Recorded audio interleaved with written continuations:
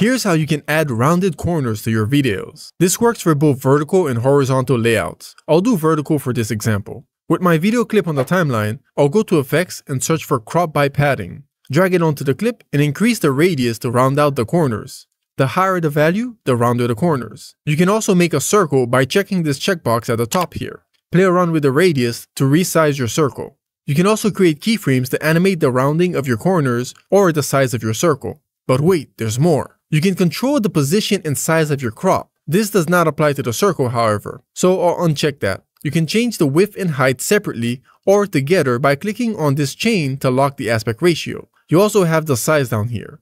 You can use the Align button for quick alignment or manually change the position with the X and Y values. Although changing the size this way does crop more into your videos, so you could add a transform to scale down the crop instead.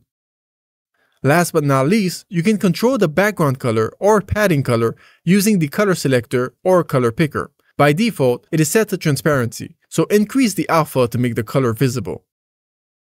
Bonus tip, once you're done, you can use my drop shadow template to add a drop shadow to your crop. This only works if you place the drop shadow stack at the very end of the effect stack and leave the padding color transparent. In other words, leave the alpha to 0. And click on this playlist here for more Kdenlive tutorials. Thanks for watching.